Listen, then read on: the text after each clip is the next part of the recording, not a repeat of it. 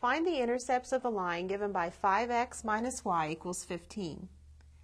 We need to find the x-intercept and the y-intercept. So let's start by finding the x-intercept. At the x-intercept, the y value will be 0. So let's substitute 0 for y. We have 5x minus 0 equals 15, or 5x equals 15. Dividing both sides by 5, we have x equals 3.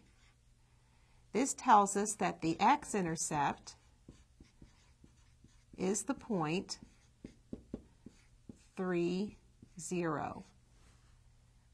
Now let's find the y-intercept. For the y-intercept, we do almost exactly the same thing, only when the line crosses the y-axis, the x-coordinate will be 0. So we substitute 0 for x. We have 5 times 0 minus y equals 15, or the opposite of y. Since this is 0, 0 minus y will give us this.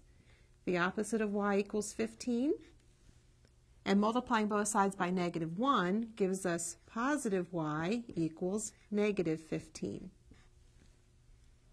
So the y-intercept then is going to be the point 0, negative 15.